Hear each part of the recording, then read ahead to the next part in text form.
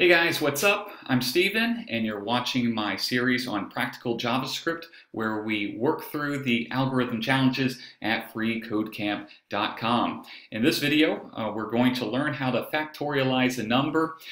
This is a very common algorithm challenge you'll have to do for job interviews or for interviews at coding boot camps. And I'm going to show you two possible solutions on how to achieve that. I'm using the free software of this video recorder. I've only got 15 minutes, so allow me to set up my stopwatch. Okay, and it's all set. So let's first take a look at the instructions at freecodecamp.com. Basically, a factorial is a simple concept. You're going to return the factorial of the provided integer, so our function needs to have one argument. 5 factorial is the result of 1 times 2 times 3 times 4 times 5, which is 120. So 4 factorial would be the result of 1 times 2 times 3 times 4, which would be 24, and so on. So let's just jump right into it. And if you've been following along, you know I'm going to work with two files.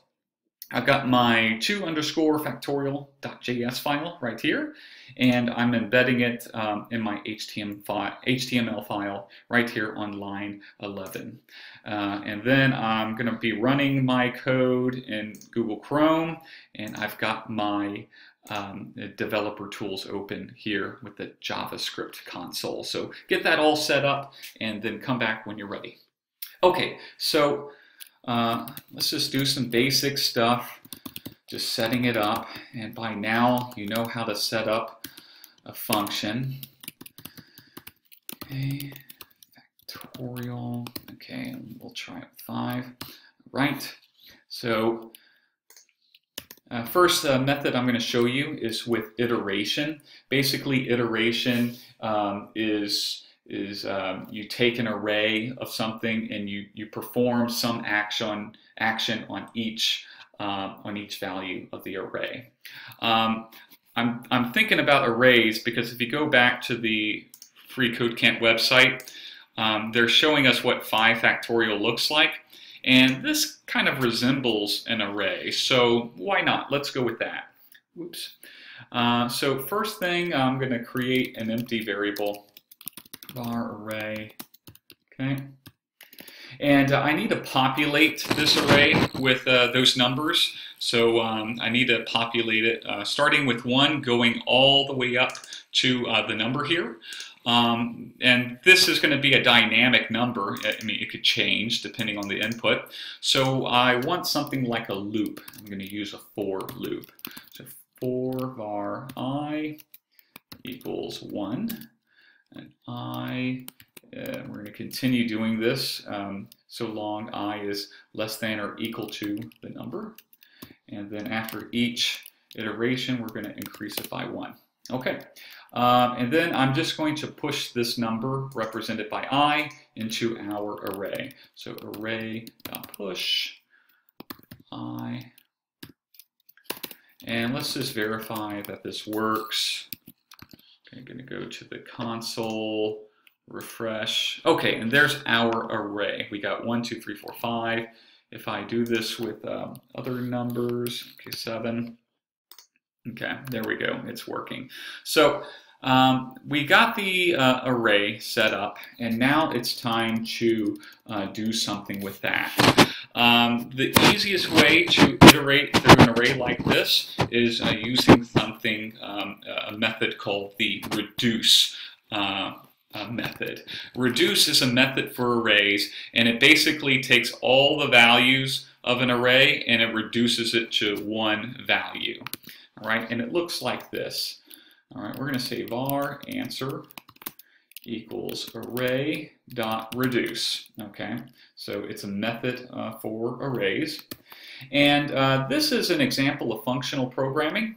For this function, we're passing in an integer, but for the reduce method, we need to pass in a function, an anonymous function, as an argument. So that looks like this.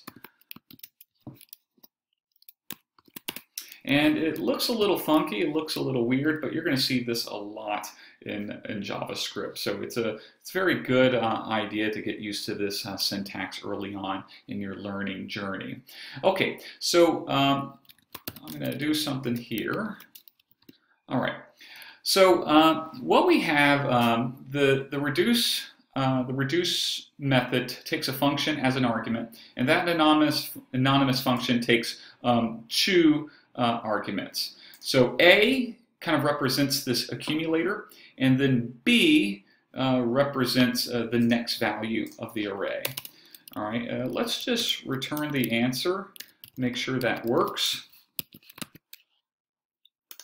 Oh, and it does, great. So what's happening here? Okay, so we have a, let me just comment this out.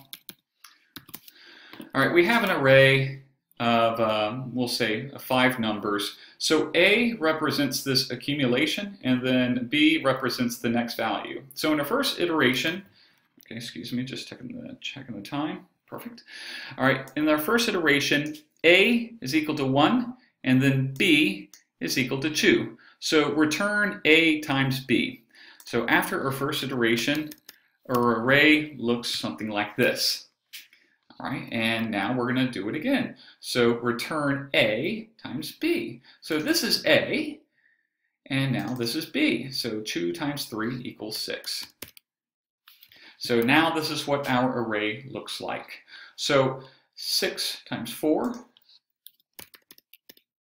24, and 24 times 5 is 120. And so we can verify that. Okay.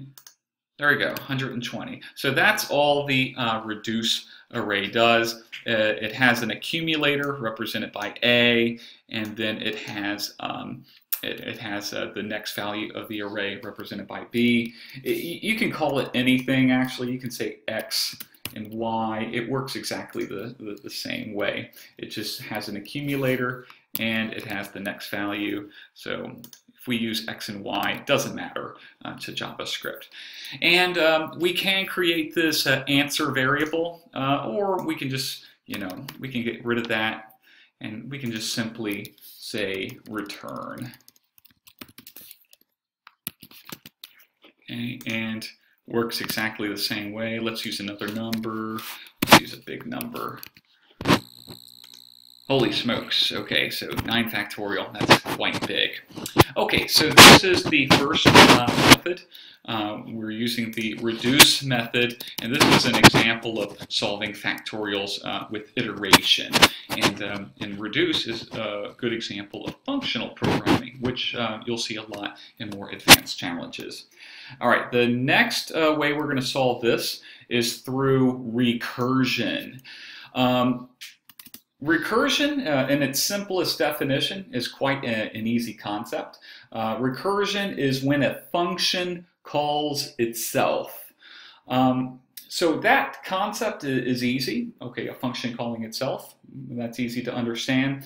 Using it in practice can be a bit of a mind bender, and explaining it to someone else is a little difficult. So if I'm rambling on, I'm really sorry. I'm going to try my best to explain this.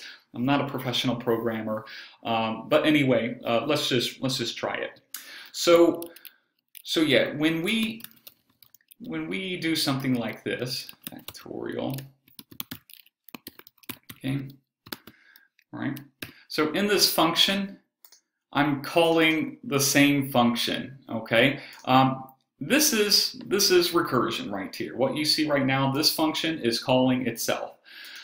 The problem with this, if you run this, and if you try to open this in your browser, it'll probably crash your browser because this, resembles a loop and an infinite loop.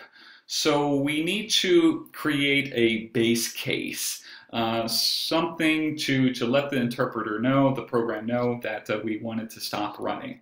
So I'm going to set up a conditional. So if number equals to 1, then I'm going to say return 1. Okay, and let's just test that out.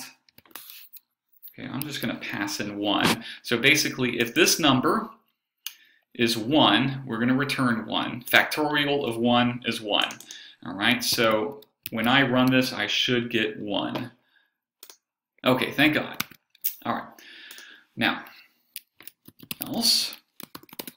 Okay, now, here is where the recursion happens.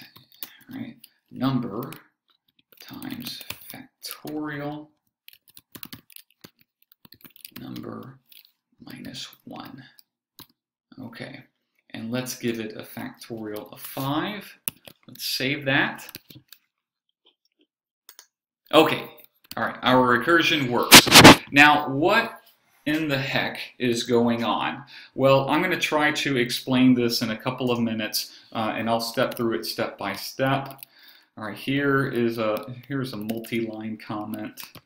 All right, so in our first iteration, all right, we're doing 5. So num is 5. Num is not equal to 1, so we're going to run this block. So return 5, okay, 5 times factorial, and then we're going to say num minus 1. So in this case, 4. Okay. Return, okay, I'm going to say 5. So in our second iteration, num is now 4. 4 is not 1, so we're going to return this again. Okay, this block. So return 4 times factorial, and then num minus 1, so 3. And you can see what's happening here. All right, num is 3, it's not 1, so return 3 times factorial 2. All right, so now num is 2, and it's not 1, so we're going to run this code again.